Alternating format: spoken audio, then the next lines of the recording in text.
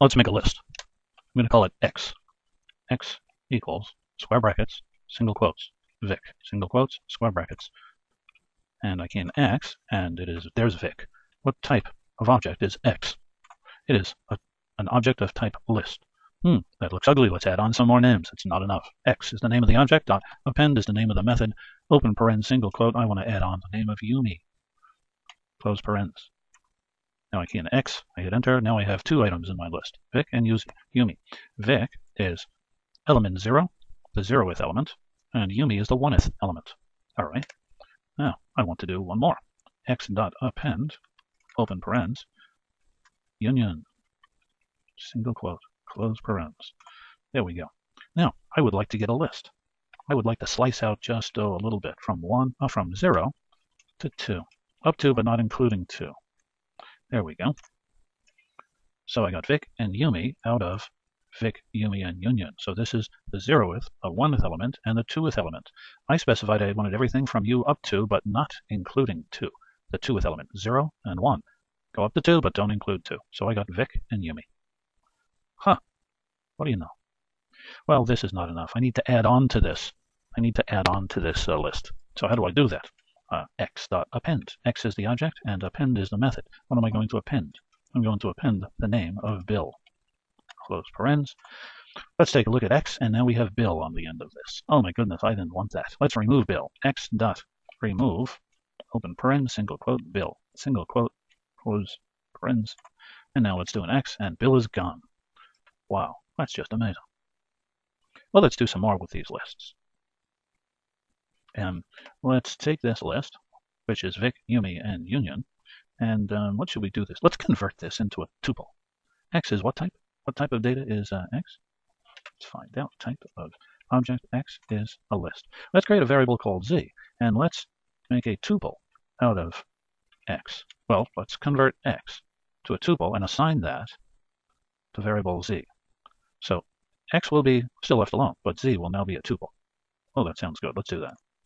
Now, again, Z.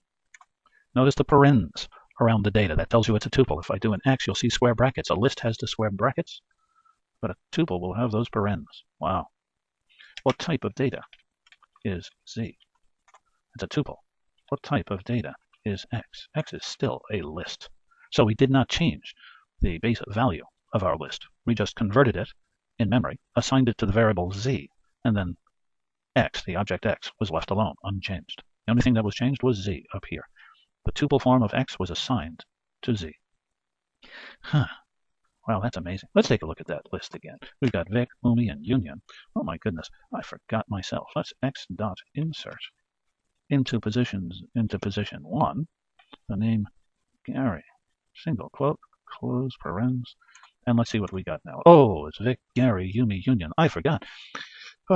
I wanted to be in the 0th position. I'll have to remove Gary. So it's X dot remove, open paren, single quote, remove Gary.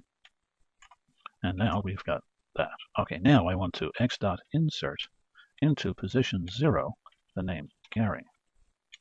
And did it work? Oh, it worked well. Well, you know, that's just amazing. So I don't like this. Can we put this in reverse? Yes, I'd like this whole thing in reverse. Let's take the X object. Let's reverse everything. I'm going to put open close parens on the end after the dot operator and the method name. And now let's take a look at this. Oh, it's now Union, Yumi, Vic, and Gary. Oh my goodness, that is just amazing. Oh, but I made a mistake again. Oh, take a look at Gary here. Gary. That's not in uppercase. That's a mistake. I want that in uppercase. How can I correct that? And what if I had a number on there too? Let's do the number first. I like that first. Let's append. Let's take X and let's append something onto the end of that. 30.4. Yeah, that looks like a nice thing to do. I'm going to append something onto the end of that and see what happens. 30.4. That's a different data type, of course. And now let's see what we get. We get 30.4 there. Wow. Now, if I try and sort this, will I have problems? X.sort, open close parens. Oh, I get lots of problems with that. What if I took that 30.4 and converted it to a string?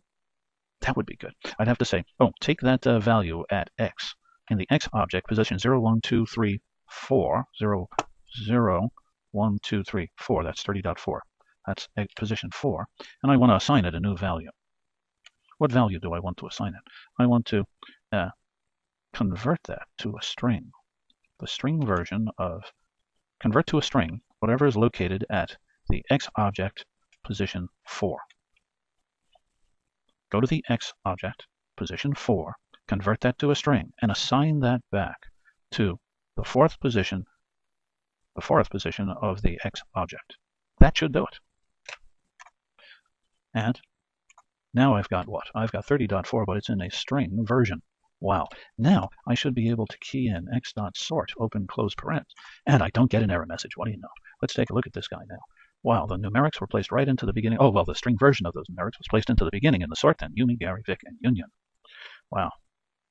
That's amazing. Capital U and lowercase g, v, and then y. That's amazing.